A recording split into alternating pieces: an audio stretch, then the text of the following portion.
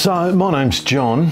I've been a customer of Living Entertainment for about 4 years now. I started my hi-fi journey probably about 12 years ago.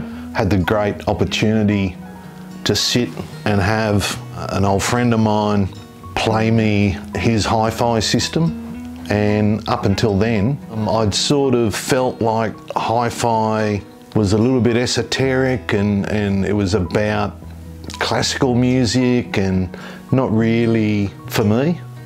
So my hi-fis were always consumer level, all-in-one integrated, and I thought that was really the ceiling for the style of music I listened to, which has sort of come from blues-infested rock and roll, and over the years, along with folk, has become fairly country or old country influenced. When I finally got a chance to listen to the sort of music I like on a hi-fi, the system was a Sugden solid state amplifier.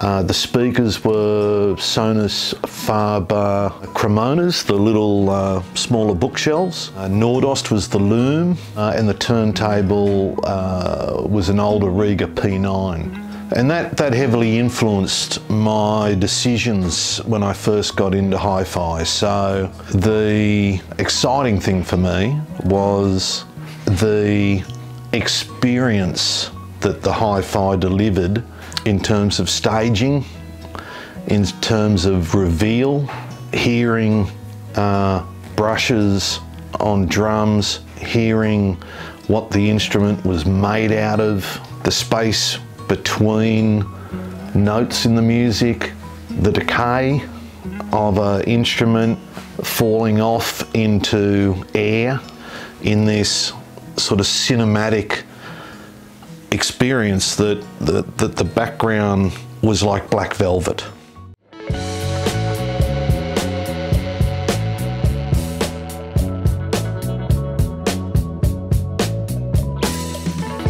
So I come from a photography background.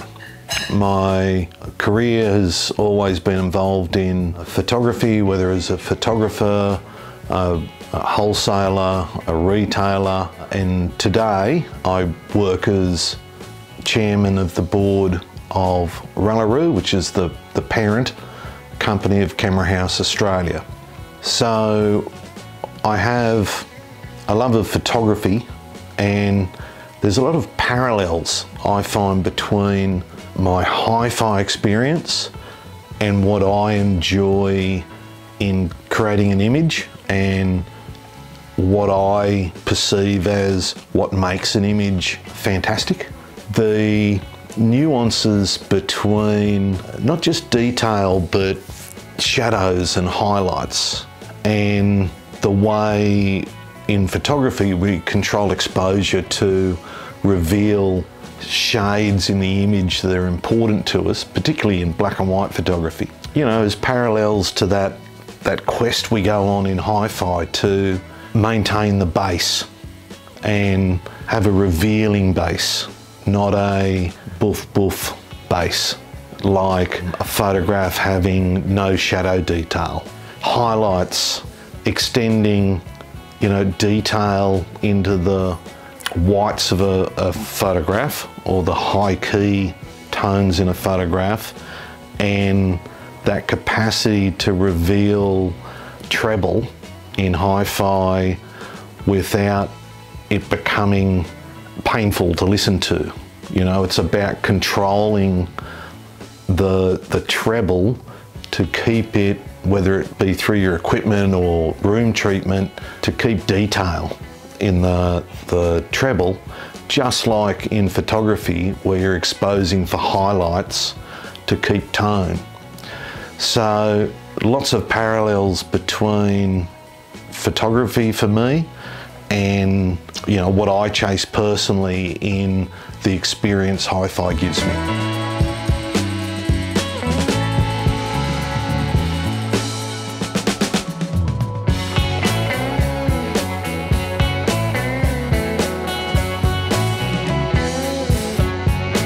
So my system today still has some pieces of that first system, not my first system, but the same heritage, I guess. My speakers are Sonus Faber Cremona floor standers. You know, they must be dated, 2005, 2006. Turntable is a Rega RP10, and it's running moving coil Apheta 2 stylus and cartridge. That plays through a Luxman phono stage.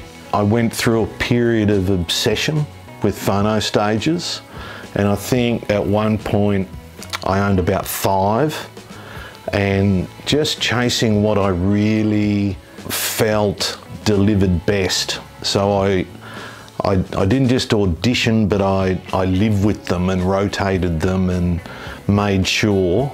And the winner for me was the Luxman. Maybe the fact I have a Japanese wife and she loves Japanese brands made it a little bit easier to convince the better half to agree with the purchase. The amplifier's a PrimaLuna Dialogue HP and tube-based, extraordinary value for money. Not the cheapest, not the dearest amp on the market, but absolutely tasty to listen to. I've probably had it for 3-ish years now. In terms of loom, it's still Nordost for me. I have the floor pack from Nordost. I have a series of power cables from Brahma through Red Dawn to Blue Heaven. And in terms of speaker cables, I have first series Nordost Blue Heaven.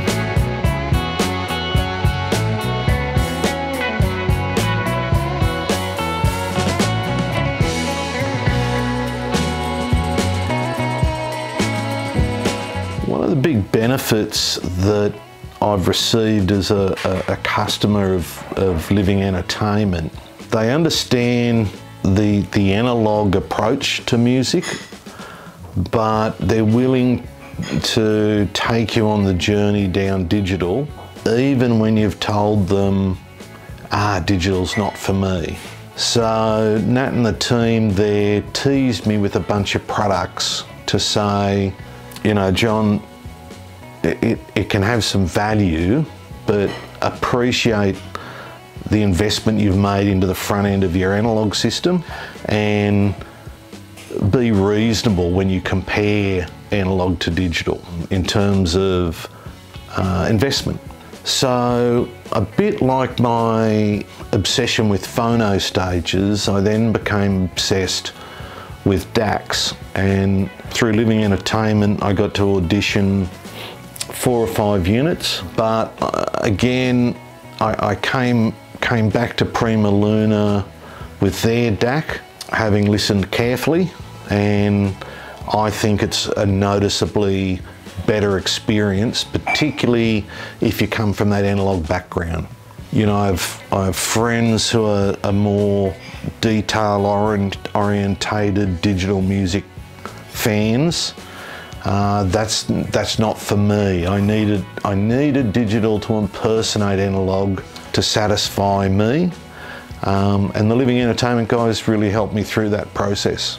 So feeding Rune into, as the digital player, into the PrimaLuna DAC 100 is a little Limetree bridge. The Limetree bridge is a transport only, and when I went through the process, I just felt, whilst there's a number of these combined units that are appealing, I just felt by separating the two, it allowed me to, if I should ever want to, go on an upgrade path on each component.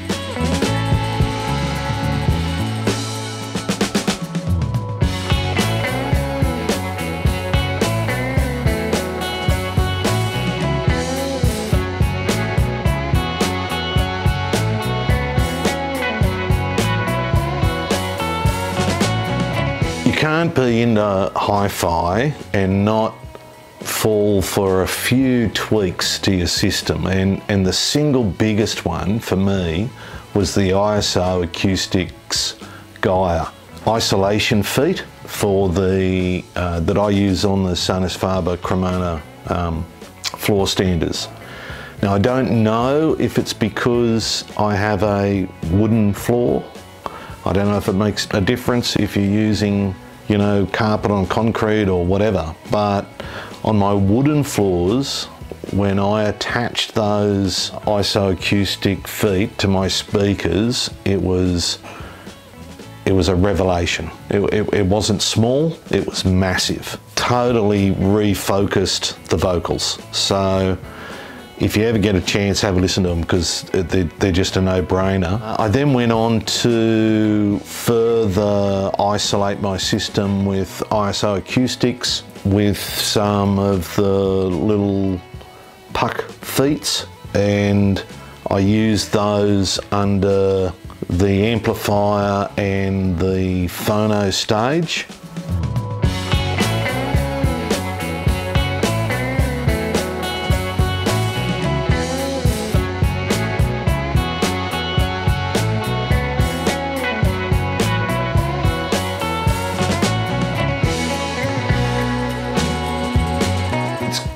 Kind of impossible to just pick a few records to talk about, because, you know, I kind of love them all, and it's a day-to-day thing, you know. It's like what you play on a Sunday is different to what you play on a Friday night, or how you're feeling one week to the next. So it's really difficult, but I just picked out a couple to talk about. First one, Beck C change on MoFi. If you can find one of those, there's a couple of tracks on there which are sort of my auditioning songs if I'm listening to new gear. Beautifully layered, full experience. Just put it on side A and go. There's no, you don't need to pick a track, just go. Roy Buchanan, it's a bit floppy because it's actually currently on the turntable. Started out as a Stevie Ray Vaughan fan and still am, but if you like guitar playing, have a crack at this guy. Great recording. A little bit country, as I lean these days. Gillian Welch. Took her forever to release vinyl, like maybe a decade after some of the records, you know, some of her recordings came out. No vinyl, no vinyl. Finally released them a few years back. Get them all. Great. A sentimental favourite, Jon Paterson. Awesome songwriter, great delivery. Saw him in Brisbane. Well, I saw Roy Buchanan, I don't know if I'm the jinx, but saw Roy Buchanan in Brisbane, must have been back in the 80s, early 90s, late 80s I think. Maybe a year or so before he hung himself in a jail cell. Jon Paterson sadly passed away from COVID. This was his last LP.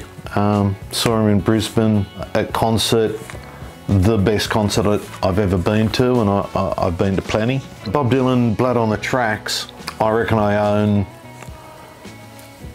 I don't know how many, you know, this is a 1974 release. I must have owned 50 copies in various formats over the years.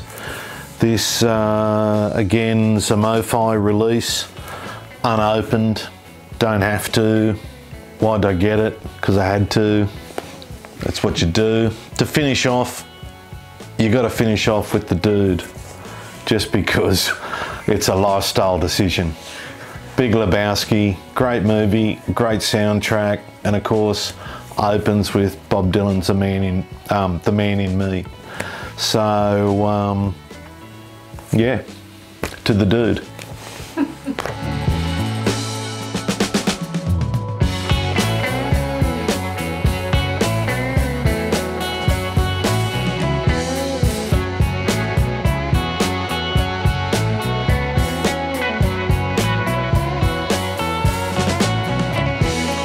One more, two more, because very proud of my big brother Murray Paterson, who co-writes with, or co-wrote for a period and played with Tex Perkins on his series of albums with the Dark Horses. So a few co-writes that were a part of the Dark Horses, and also a couple of songs on Tex, Don and Charlie's release, which was called All Is Forgiven. And my brother's co-writes were Whenever It Snows and Paychecks, probably with some others. And my brother's current endeavour with a few good friends of his, a few of those being Melbourne players.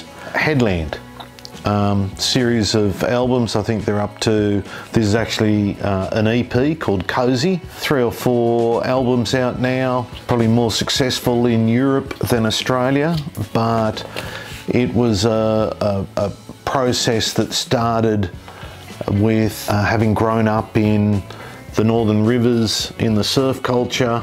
He went back, dug out Super 8 film from his mates' cupboards and under their beds and digitised it, created a fictional film and wrote a soundtrack to that film. So Headland soundtrack, Cozy EP amongst others. Have a listen, appreciate it.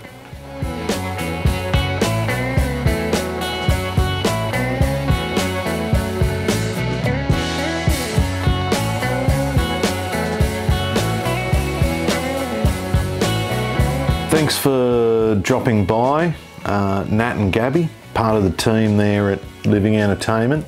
Awesome to see you guys. Great to tell the story as to why I'm into hi-fi and the sort of things I like. Don't be afraid to sledge Nat from time to time if you find him on the end of the phone. It's a constant source of entertainment for me. He can take it, but beware, you might get a little bit back from time to time.